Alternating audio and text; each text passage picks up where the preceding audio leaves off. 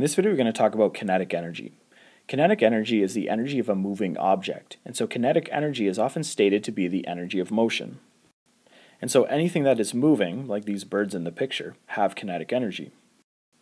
Kinetic energy depends on two variables: the velocity of an object and the mass of the object.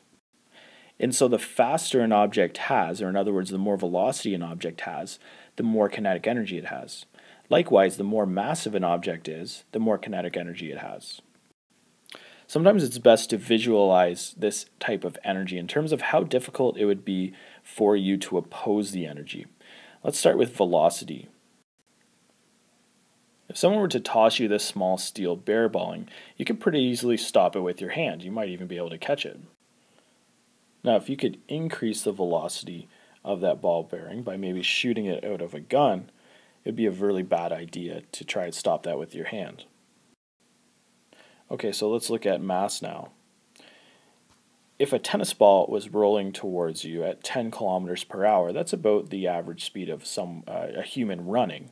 You could probably step in front of it and stop it with your foot.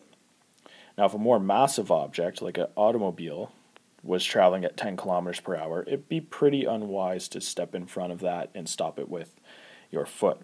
So you can see that velocity and mass are going to affect kinetic energy. Velocity increases, kinetic energy increases, mass increases, kinetic energy increases.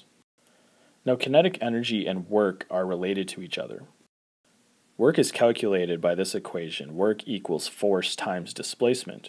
And so work is a force being used to move an object. Work is measured in units of joules. Now, work involves motion, and so does kinetic energy.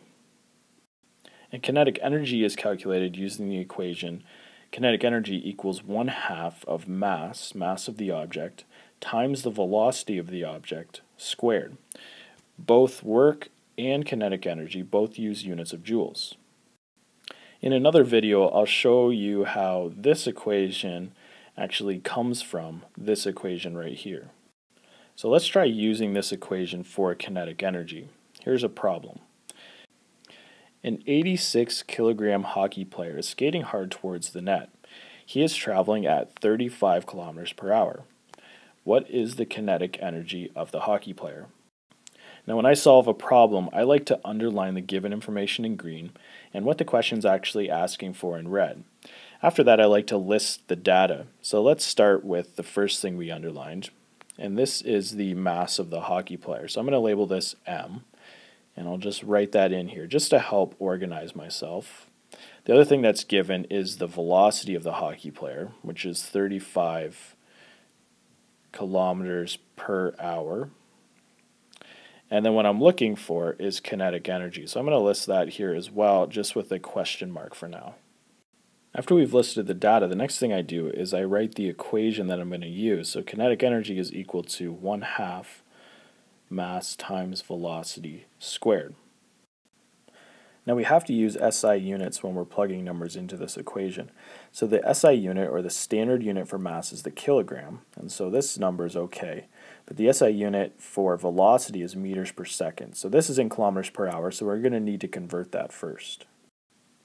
And so I've set up this number, multiplying it by these conversion factors. There are 1,000 meters in a kilometer. Kilometers will cancel.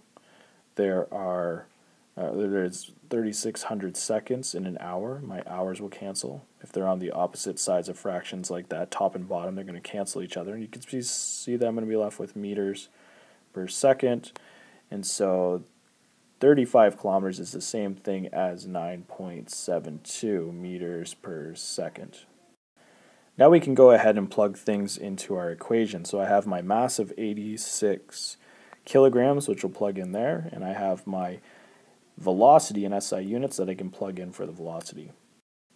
And so kinetic energy is going to be equal to 4,060 joules. Now, a lot of times, if it's that big of a number, we like to convert this into kilojoules. To do that, we divide by 1,000 because kilo means 1,000.